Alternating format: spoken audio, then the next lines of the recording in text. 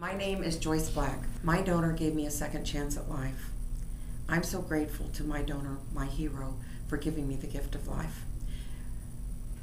Through the generosity of a complete stranger, I am able to speak to you today. I'm one of the lucky ones.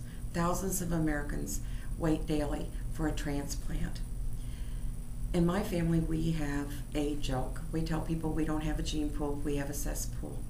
We suffer from a hereditary kidney disease called polycystic kidney disease, also known as PKD.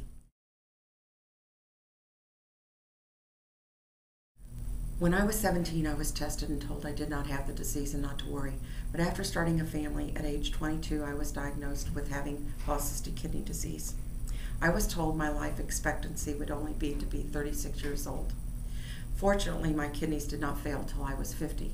But at the same time, my 30-year-old son also was suffering from kidney failure.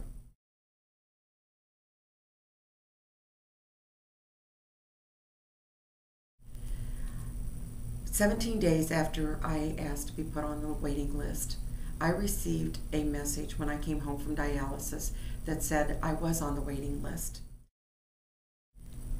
That was on a Wednesday. Sunday afternoon, I received a call from the transplant lab asking me to come to the hospital. They told me I would be called several times as a backup. I'll never forget what he said. He told me, "No, Joyce, this kidney's for you." Monday morning, I received the gift of life with a new kidney. The week that I was recovering, 3 people that went to dialysis with me died waiting. And I went home healthy to my son who was dying and in desperate need of a kidney transplant.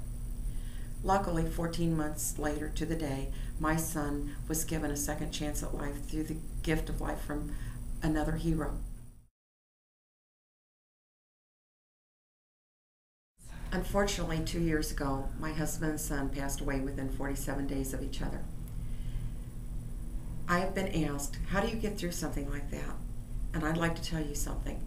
My husband and my son were tissue donors, and between the two of them, they enhanced and enriched the lives of 100 people. That legacy eased my sorrow, and we were able to have a normal funeral with an open casket at no cost to being a tissue or organ donor. So please, say yes to organ and tissue donation, register with the Ohio Donor Registry, and become an organ donor.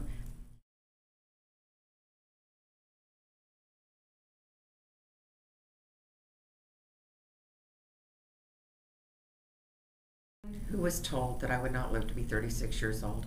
I will celebrate my 64th birthday this year, and I just celebrated my 12th anniversary with the gift of life from my hero.